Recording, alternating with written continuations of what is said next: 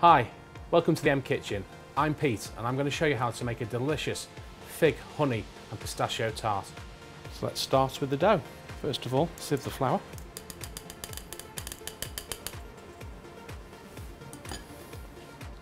Add the sugar and the softened butter and rub in to a fine breadcrumbs, being careful not to over rub, and add the beaten egg and add a little water and bring together the dough ball. Wrap it in some cling film and pop it in the fridge for 30 minutes to allow it to relax. Now I'm going to roll out the pastry. Slightly dust the surface with some flour. Take your pastry and roll it out.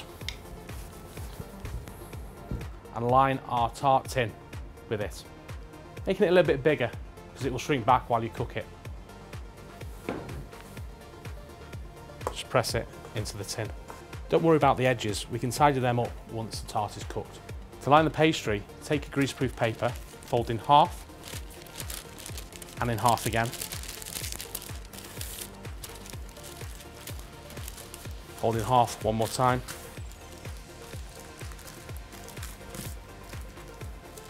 Hold, point to the centre of your tin and then cut. Gently press down and then fill with your baking beans, some dried pulses, rice or peas.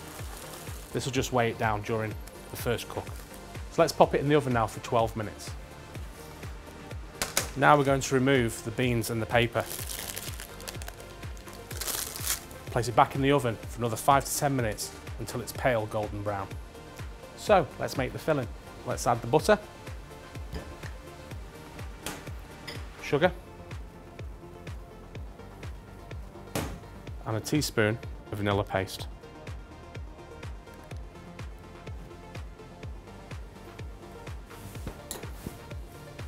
Now beat together until light and fluffy. This should take about 5 minutes. Once it's light and fluffy, you can add the eggs.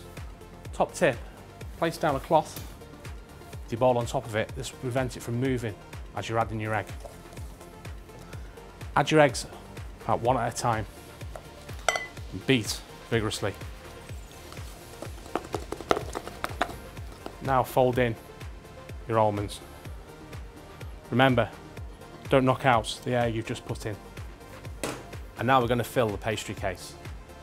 Take 2 tablespoons of raspberry jam and spread across the bottom.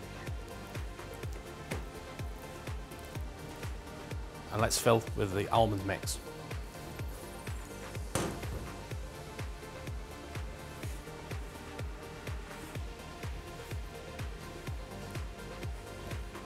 And place your fig halves in a circular shape around your tart.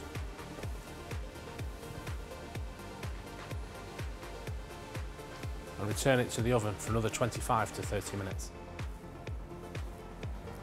Once it's cooked and while it's still warm, brush with some honey. And finally, sprinkled with some chopped pistachios. If you can, let it cool slightly. Take a big wedge, served with some whipped vanilla cream. How great's that?